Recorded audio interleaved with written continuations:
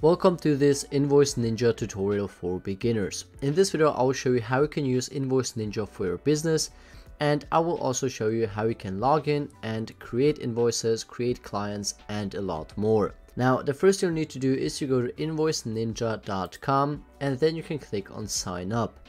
If you would like to download InvoiceNinja and use it locally on your PC or on your device, you can go to invoiceninja.org. And here you can basically host InvoiceNinja yourself on your local machine.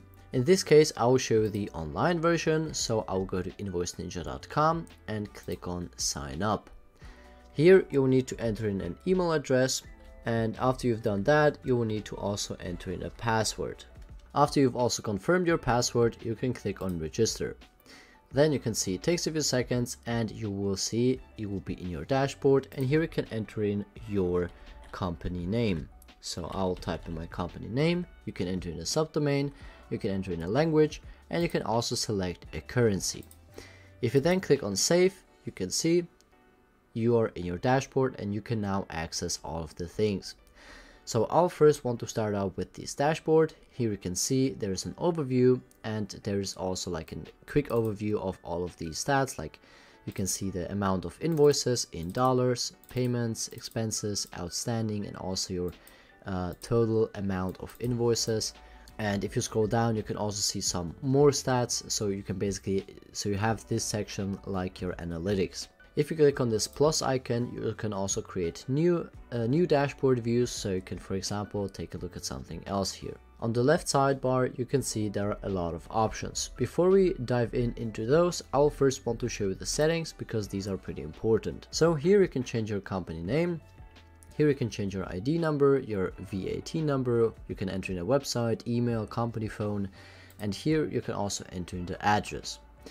You can also upload a company logo if you would like to have a logo here. However, since this is not publicly visible, you don't necessarily need one.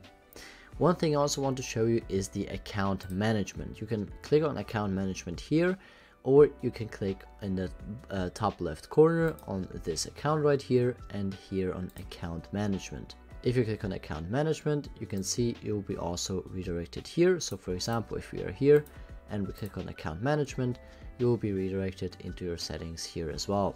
Here, if you click on enabled moduses, you can see here all of these things are enabled. The only thing disabled are transactions.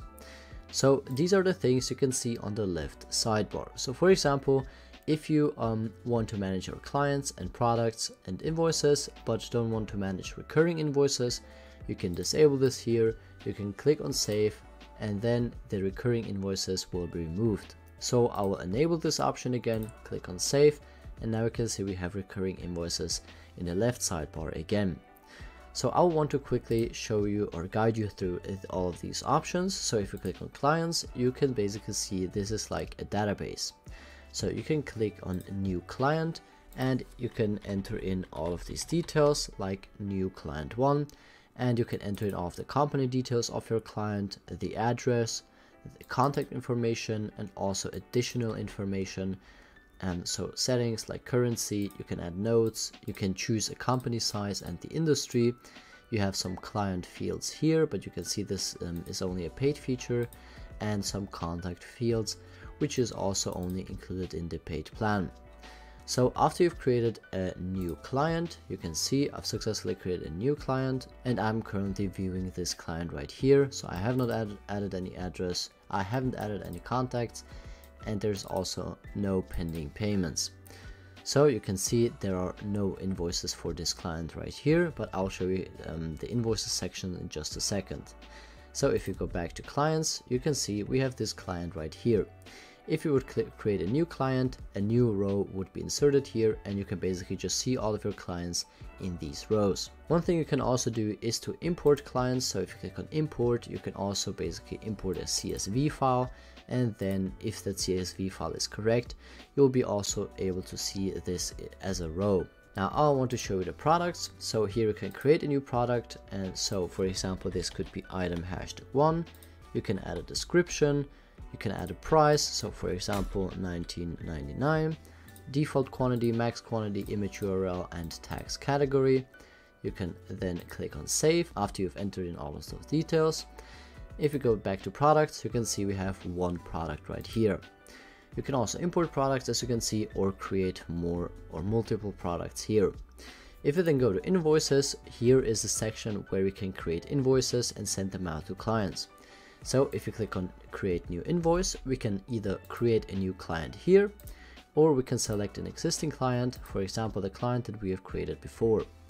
You can select the invoice date, the due date, the partial deposit, so for example if the client has paid something up front, and the invoice number.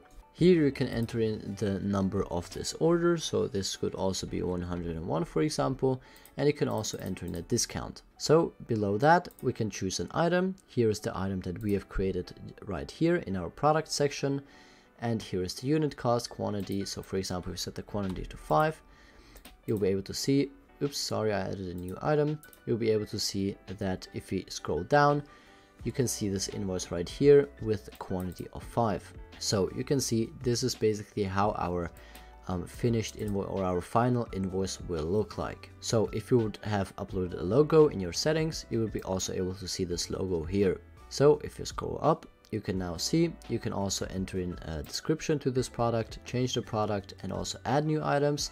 And here you can also add public notes or add some terms, change the footer, add some documents.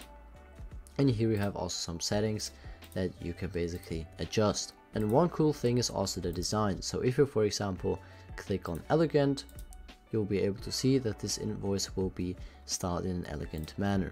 You can also click on calm, and this will also look different. So this is really nice because you can basically change all of these designs here.